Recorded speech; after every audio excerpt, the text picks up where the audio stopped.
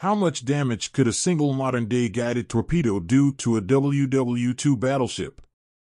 This is a photo of the damage caused to the German battleship Gneisenau, caused by a British Second World War Mark 8 torpedo, coincidentally the same type of torpedo used by HMS Conqueror to sink the Argentine cruiser General Belgrano, herself a Second World War cruiser. Now the warhead would be about the same size, or perhaps a bit more destructive due to advances in explosives. So the only real difference between a Second World War torpedo and a modern-day one is that the modern one would be guided, i.e. able to track the target and home in.